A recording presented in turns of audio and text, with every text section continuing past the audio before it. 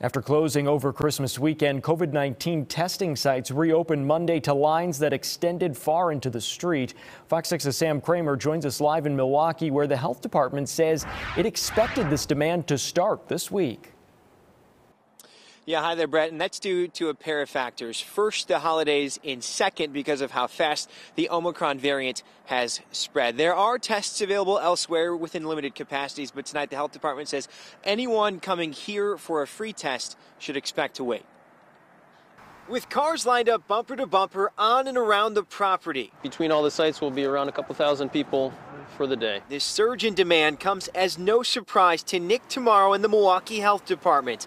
Their 3 testing sites were all packed with cars throughout the day Monday, including this one near 25th in St. Paul. An hour. We've been waiting 1 hour to get in to get our test. The line was a half-mile long. We know lines are long. We're going to be as efficient as we can. You're going to need some patience when you come to the site, and we're trying to move through as quickly as possible. The sites don't require insurance and provide the test for free, making them a popular option in Milwaukee for months. Some people in the family don't have an insurance card. You kind of all want to go at the same time as you can to make sure you all get in. So we come down here because we don't have to have that problem down here. These sites aren't the only ones meeting the fast rising demand for COVID-19 testing. Advocate Aurora Health tells Fox 6 it's processing more than 40,000 tests a week and preparing for 50,000 across their immediate and urgent care centers. But with high demand comes limited availability for appointments and even at-home tests, as this community braces for another surge. It's been kind of crazy all around the world. Milwaukee's no exception.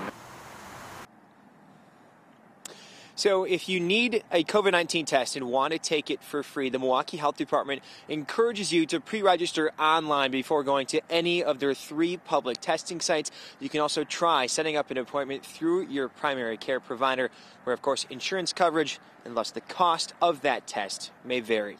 We're live tonight in Milwaukee. Sam Kramer, Fox 6 News. Good advice there. Thank you, Sam.